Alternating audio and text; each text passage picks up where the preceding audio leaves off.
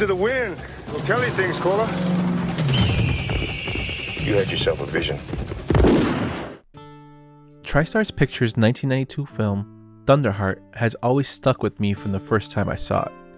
Its message and portrayal of events still resonate today with current events on many indigenous reservations.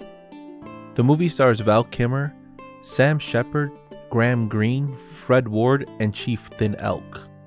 The movie is based on several events that occurred on reservations in the 50s all the way through the 70s.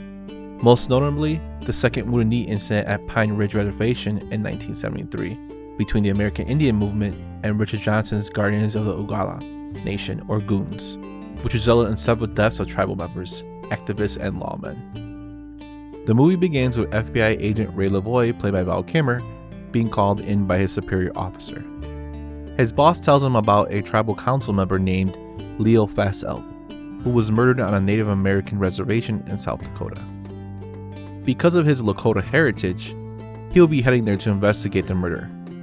We learn in this meeting that Ray is disconnected from his culture. He lies about knowing his indigenous father when he actually knew him until he was 7. Ray also does not speak the Lakota language. However, because of his identity and cultural makeup, he is sent out as a way to appease the locals. Ray is partnered with veteran agent Frank Cooch Coutel, played by Sam Shepard, who is a legend in the borough and has been working the Badlands for over 9 years.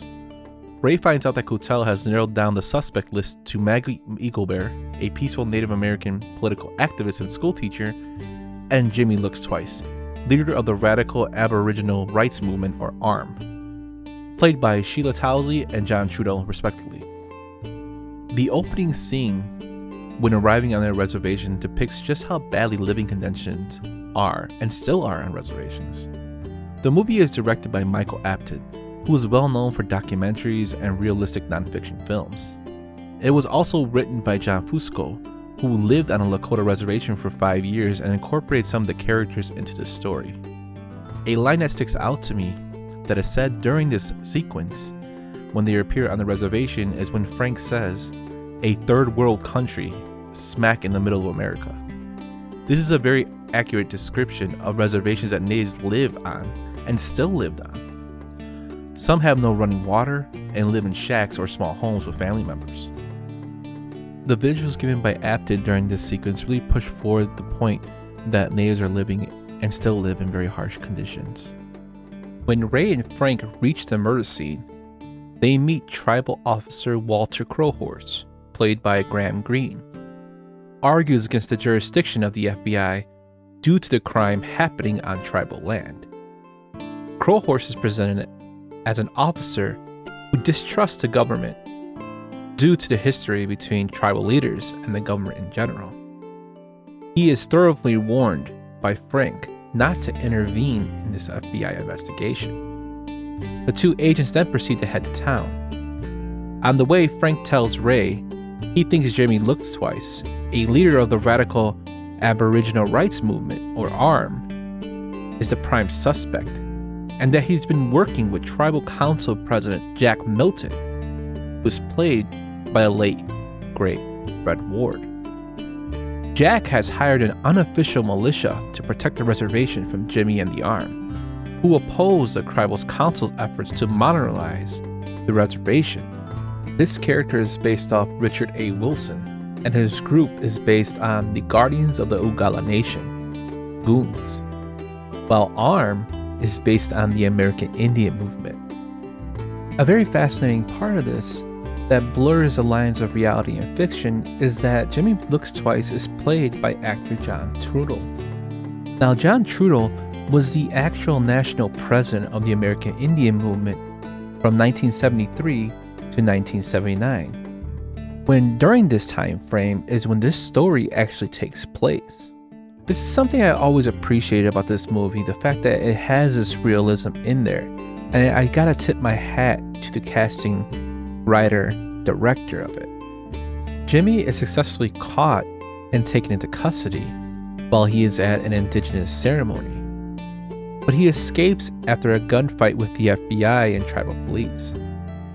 This again shows some indigenous folklore because it is believed that Jimmy turned into a deer to get away, or it's presented as that could be believable.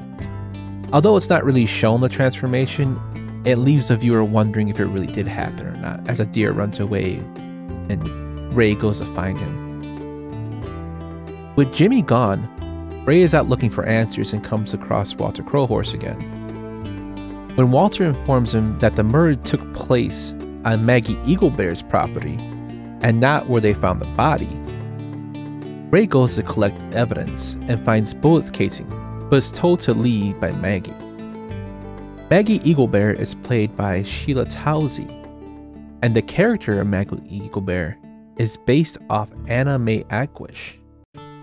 Ray is initially mocked and ridiculed by the locals, being called a Washington Redskin, due to being of indigenous origin but working for the FBI. However, tribal elder Grandpa Sam Reaches, played by Ted Thinkelk, and who was present during the ceremony Jimmy got arrested at, finds a liking to him and tells him that he comes from strong Native American blood. The relationship starts to kindle between the two, and a mutual respect starts to happen, with him, Grandpa Sam, and even Walter Crowhorse. And I think the interactions between the three are hilarious, especially the trading aspect, when Grandpa asks for a favor or show a sign of respect to trade. That whole interaction between the three is hilarious, as Ray actually gives him his Ray-Bans and Grandpa gives him back a rock, which is not a fair trade, but they're just messing with them. And it's kind of a running gag in the movie, and it adds a little humor to a serious concept in the movie. Ray returns to Maggie's house to question her grandmother and commends her for her activism. While Ray is visiting and questioning her, Maggie's house is then raided and shot by Jack's militia, who in turn injure Maggie's son as he is shot in the arm. The militia then claims the shooting was actually done by arm. Ray drives Maggie to the hospital and then sees one of Jack's men outside, where he goes to confront and ends up fighting him. After witnessing the harrowing conditions and violence from Jack Milton's pro-government faction on the reservation, Ray gradually becomes sensitized to the Native American issues and begins to question which side should he really be on. Although Frank is convinced that Jimmy committed the murder, Walter Crowhorse tells Ray the killer was heavier than Jimmy, and is also the person who stole Leo's car, which was used to take the body from Maggie's property to the dump site where they found the original crime scene, or believed to be the original crime scene. That car was still missing. Frank, however, dismisses this lead and tells Ray to focus on locating Jimmy instead of talking to Walter. Ray continues to meet with Walter and Grandpa Sam Reaches, despite Frank's orders to stay away and don't start your own investigation. Leo's car is with a large jacket trunk, supporting Walter's claim that the killer was bigger than Jimmy. Ray suspiciously takes the raffle ticket stub from the jacket pocket and takes it to Maggie, who organized this raffle, to see if she can identify who it belongs to. Maggie informs Ray that she isn't concerned about the possibility of contaminated water on the reservation, and thanks him again for the help with her son, before leading away to go check out the water at what she called the source. Ray is convinced that Jimmy is innocent and races to Grandpa Sam Reaches' home to see if he knows where Jimmy is. There he finds Jimmy and Grandpa Sam Reaches. He tells Jimmy he must leave or the FBI will capture him and possibly kill him. Jimmy refuses and delivers a powerful monologue, stating, "Sometimes they have to kill us. They have to kill us because they can't break our spirit. We choose the right to be who we are. We know the difference between the reality of freedom and the illusion of freedom. There is a way to live with the earth and a way not to live with the earth. We choose the way of the earth." At this time, Jack Milton's men and the FBI bum rush the house, eventually arresting Jimmy. In the process, they destroy artifacts of Grandpa Reaches' tribe, angering Ray. Ray eventually takes Grandpa Reaches away to safety, and then begins to ponder whose side is he on again. I find this scene so powerful, especially the Jimmy monologue, because, as I said before, John Tudor was the president of AIM. And for him to deliver such a powerful monologue in a movie, especially based on the events at Ogalla, really shows you the message the director is trying to push across here, and the feelings of many indigenous people at the time, and still to this day. It's very powerful and resonating that just because they have their own land or reservation isn't really freedom. And I think that's the message this movie tries to push across too, is we may have these conceptions that just because you live on a reservation, you have your own government, it's all fine and dandy. But this movie shows that the conditions are harsh, and just because they claim they're free doesn't necessarily mean they're free. As the movie progresses, the signs come to show that Jack Milton and Frank were working together in a government cover-up of mining that's polluting the water on the reservation, which eventually leads to the unfortunate death of Maggie Eaglebear. Ray reveals he recorded the killer of Leo implicating Frank. He and Walter then rush away to safety, eventually finding it in the area called the Stronghold. This part of the movie is also very powerful, as it shows the reservation and its community finally standing up to the atrocities done to them by the government and Jack Milton. ThunderHeart is a great movie that has many aspects. It's a great crime drama, but it also has so many inner layers to deliver a powerful message to what indigenous people went through during the real-life events the movie is based on, as well as what they still struggle with today.